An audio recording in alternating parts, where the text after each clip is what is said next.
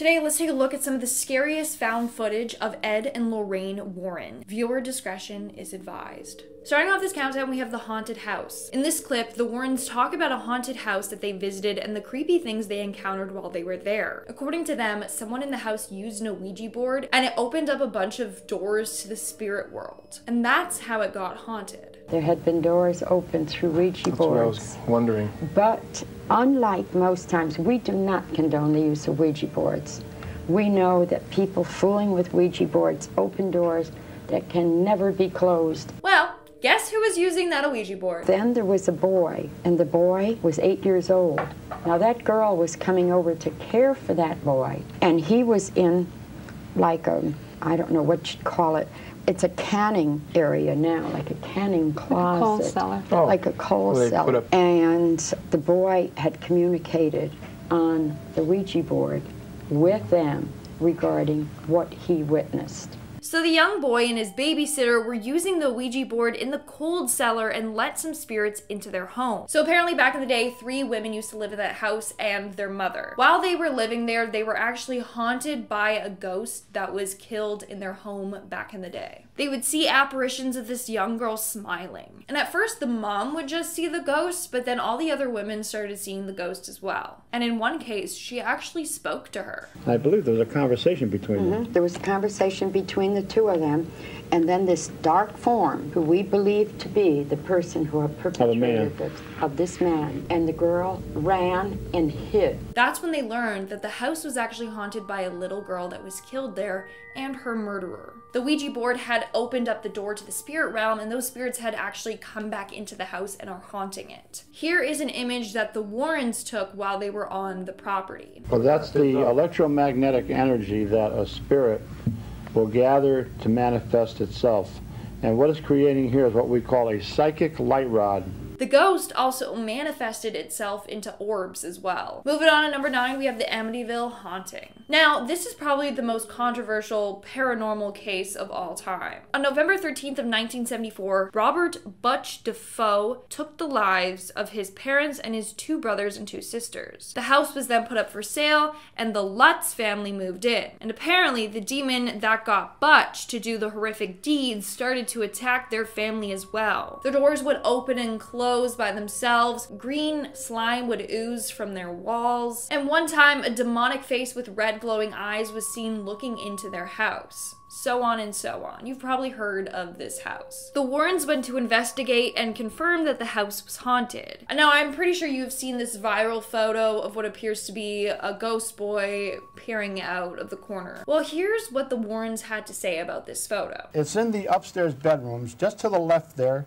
You see what looks like a small boy's face looking out with bioluminescent eyes. This was the room of one of the young boys who was murdered there. Isn't that eerie? Now, a lot of people would say, well, is that the spirit of the young boy? No, it is not the spirit of the young boy, but it is a diabolical spirit. That photo had always given me the creeps, and I didn't know it was an evil spirit. I thought it was like an innocent ghost boy. You think that is an evil spirit, Ed? Positively. Everything about this house was evil.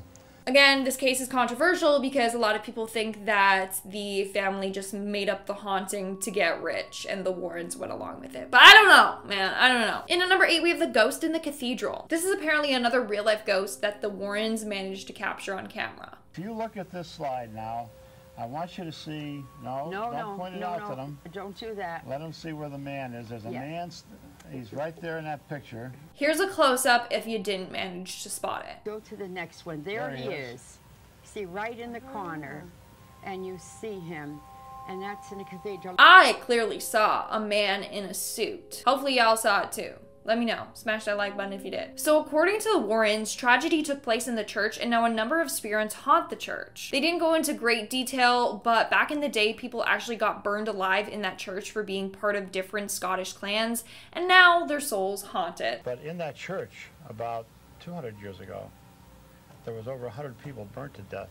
They were all herded in there like cattle and burnt to death. Moving on to number 7, we have the Family in Connecticut. So basically, Ed and Lorraine Warren went to Connecticut to help a family that was being severely haunted. What I'm about to show you is real footage from this case. Basically, it starts with Ed and Lorraine sitting at a table praying with the family, and then Ed tries to make contact with whatever is haunting their house. 1 knock for yes, 2 for no.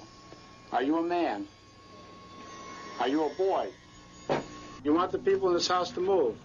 1 knock for yes, 2 for no. Yes. Okay. Using the 1 knock for yes and 2 knock for no method, Ed was actually able to find out more about this ghost that was haunting them. So the ghost was haunting their home and causing a scene because it didn't like the family's mother. Who is it that you don't like the most here? Is it their father? Is it their mother? Oh my god. Okay. Isn't that creepy? But also, it's not the only ghostly thing that they caught on camera. Later on, Ed asks the ghost to give them a sign, and the kitchen chair moves back on its own. Give me some sign. Is that you moving something? Give me some sign that you're here. And at number 6, we have Annabelle the Doll, which she gives me the heebie-jeebies, people. In this next interview with Ed and Lorraine Warren, they talk all about Annabelle the Doll. One of the most famous would be Annabelle. This is a Raggedy Ann doll that's made like thousands of other dolls, except that this doll was used in communication, almost like having a seance. So story goes that a young nurse received the doll as a gift from her mother. She lived with a fellow nurse. The two worked together and they also lived together. Well, one morning the nurse brought the doll down and put it at the kitchen table to have breakfast with. It was meant as a joke. She's like, ah, haha, look, this doll is having breakfast with us. But the next day, she did the exact same thing. She brought the doll down and she sat it down for breakfast. The next day, she did the exact same thing and it kept happening. And then something even more terrifying happened. But the third morning, they're talking to the doll, and the arms of the doll are on the chair like this. Suddenly they went up and onto the table. Now this didn't frighten them. And that was their first mistake. So they did end up taking it to a medium, and the medium informed them that the spirit of a 6-year-old girl who had died in a car accident on the road by their house was latched onto the doll. They did some research and they did find out that a little girl named Annabelle had died on the road in a car crash right by their house. But listen to what Ed says here. There was a 6-year-old child by the name of Annabelle who was killed, but God does not allow the spirit of a child to go into a doll. This was a demon who was posing as that little child to create sympathy to these two young women. It worked, and this demon tricked the girls. They ended up looking after this doll thinking it was Annabelle the little girl. They would take it out on excursions, buy it clothes, jewelry, and then it started to attack the girls. The scariest thing happened when the two nurses came back from their shift one night. They'd leave the doll in the bedroom. They'd come home after midnight, put the key in the door, unlock the door, and who do you think is standing there? The Raggedy Ann doll. Standing there. Hearing Ed say that literally sent shivers down my spine. Just imagine coming home and seeing that doll standing there perfectly upright.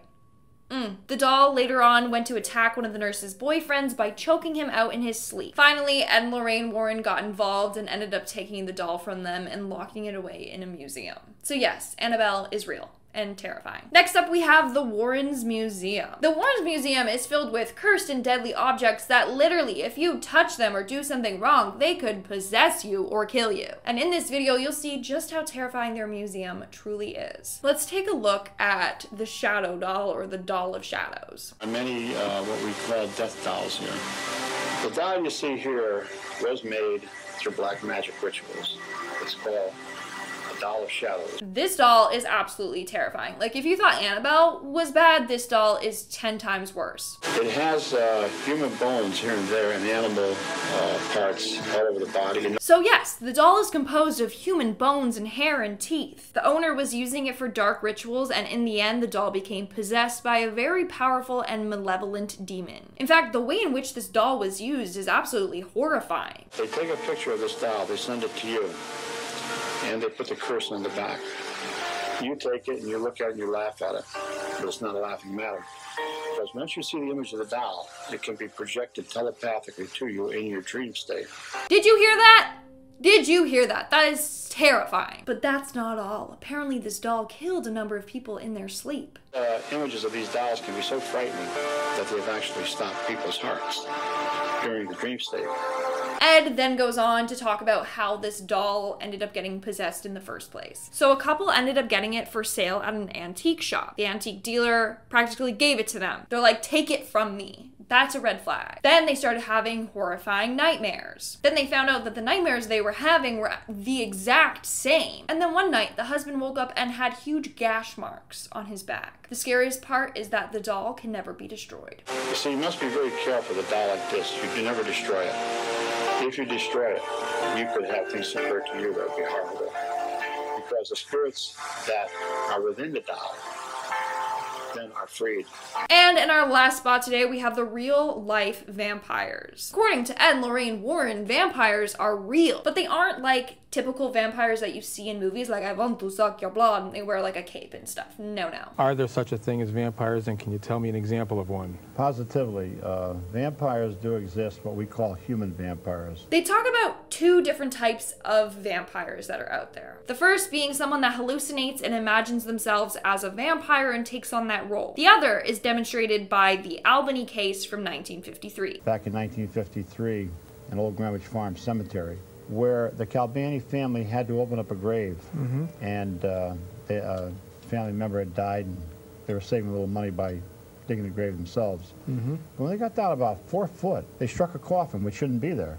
It was their private plot. He goes on to say that the coffin was of an antique nature. They opened it up and there was a perfectly preserved man in there. And inside was a man about 45 years old, and he was fresh to the touch as though he had just been buried. So even though the plot was there, there's a law that you can't exhume the body until you get a court order. So this process took about a week. And when they got back to the grave site, both the coffin and the body were badly deteriorated. This freaked everyone out. People went wild and they were like, oh my god, it's a vampire, ah! And they were right. According to the Warrens, the man in the coffin was a sorcerer and user of black magic. He had put himself in a catatonic state. He was alive, but just barely. And then at night, he would leave the coffin with his astral body and find his prey. His astral body was being connected to his physical body by something Ed referred to as silver cord. So no matter how far he went, he could still make it back to his body. While the physical body is still alive, there's a silver cord, a supernatural cord, that emanates from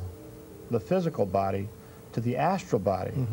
No matter how far away that astral body goes, if you go 3,000 miles, that cord would still be attached. So somehow that cord got broken, maybe when the woman got the land consecrated. And that's why when they went back to the coffin, the body was gone and there was just bones. Now you're not gonna believe this next part. I don't even know if I do. So this vampire dude didn't arise from his tomb and go around biting people's neck to suck their blood. No. And he would go in search of blood, but he would not bite into anybody's neck. He could take the blood through what we call teleportation, apports. So vampires could literally be real and among us. I don't know, okay? I really don't know. All right, folks, that's all for today's video. If you want to see part 2, then let me know in the comments below. And while you're down there, you know the drill. Smash that like button. Obviously, subscribe to my channel. I've been your host, Lindsay Ivan. Stick around for some bloopers, and I'll show you when I show you. Bye. According to them, someone in the house used... Oh, whoops. My bad. In this next interview with Ed and Lorraine Warren, they talk all about Annabelle the Doll. Why did I say Annabelle? Like Hannibal. The scariest thing happened when one... Ugh, my god, I talk way too much. Whew, made it just in time.